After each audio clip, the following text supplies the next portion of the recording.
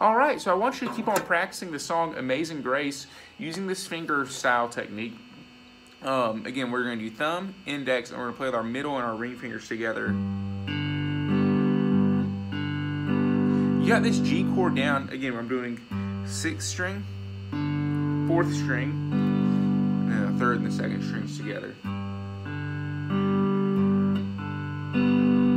I want you to try the same thing here on this C chord, but I'm going to do the 5th string with my thumb, 4th string with my index finger, and the 3rd and the 2nd strings with my ring in the middle. So that would go thumb, index, and then these at the same time. And then we're going to do the same thing with a D chord, but I'm going to play with my thumb here on the 4th string, index finger on the 3rd string, oops, my middle and ring are going to be on the 2nd and the 1st string. So that would go.